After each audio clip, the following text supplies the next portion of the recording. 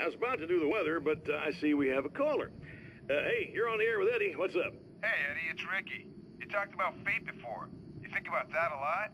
Not a lot, to be honest, but I take it you do. Oh, yeah. Oh, yeah. Any conclusions you'd care to share, Ricky? Well, we've got free will, right? That's in the Bible and everything. Yeah, right, sure. So free will, right? Am I right? I mean, if we can do what we want, how can there be fate? I mean, you don't know what's gonna happen next, so there's no fate. There's just people doing stuff.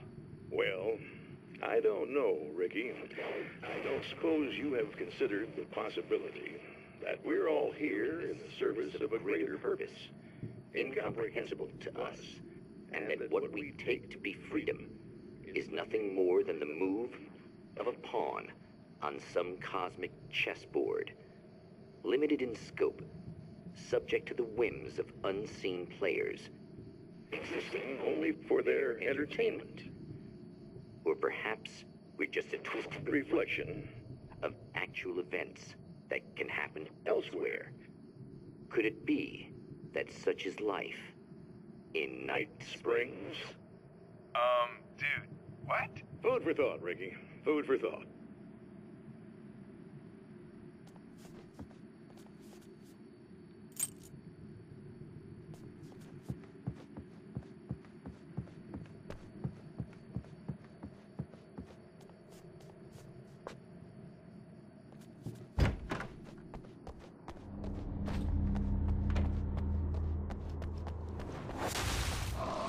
Getting it yet, genius?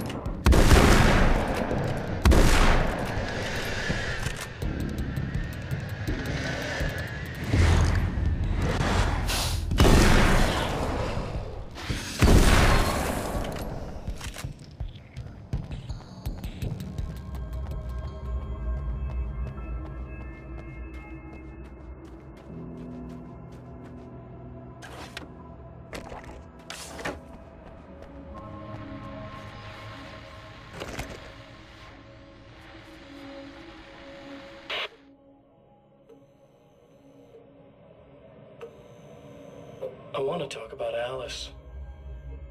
Just look at her. She's really beautiful, isn't she? Your wife. Well, our wife, really. Just my wife soon. Don't worry. I'm not gonna treat her like the others. She's special. If I wanted her dead, she would be. I've been around for a while now. So talented. You haven't seen her new work, of course. Oh, it takes my breath away. Really, she's that good.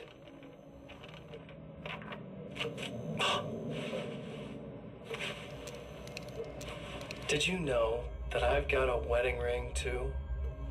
We're that similar. She's seen me a couple times, you know. I've let her catch glimpses. She thinks she's imagining things, of course. She thinks you're dead. It might as well be. I mean, even if you manage to keep surviving, you'll be in my trap forever. So I'll go to her. It'll be an amazing moment. Oh my God, you're alive. I'll be the good, loving husband for as long as I can stand it. She'll love it. And then, one day, somehow, it'll happen. Maybe I'll slip up, she spots something, or maybe she just starts running her mouth. And then, I'll do it.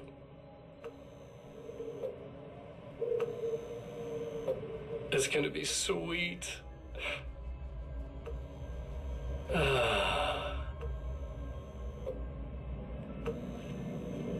My darling wife.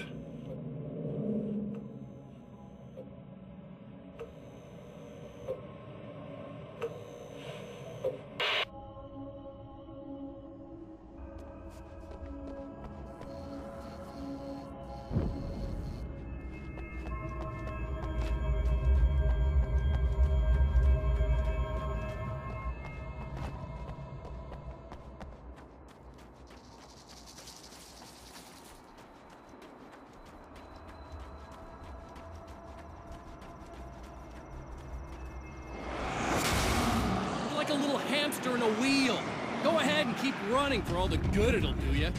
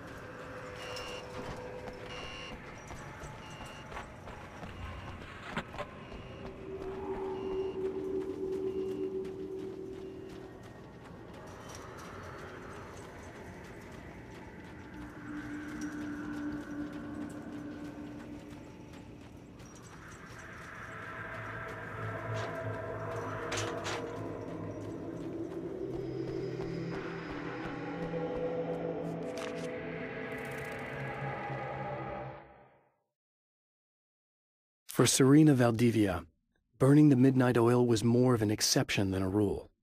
A procrastinator and a perfectionist, she often worked when she wouldn't be disturbed. Tonight was especially important. The film festival would open tomorrow, and there was still so much to sort out. It wasn't that the work hadn't been done. She just didn't feel like she had completely mastered everything yet.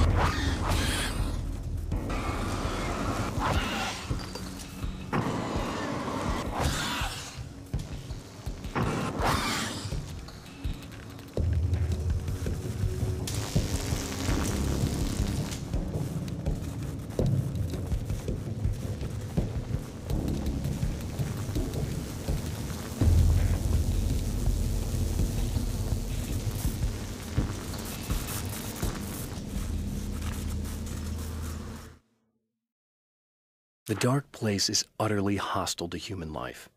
It eats at your mind, wants you to succumb to madness. Your own thoughts can turn against you. Every shadow conceals a threat that attacks at the slightest sign of weakness. You're under endless assault. Every day is a struggle for survival. But I've learned to take care of myself. I focus on Alice, our life together, my need to be with her. That takes me a long way in the dark place, as long as I have my gun and the flashlight.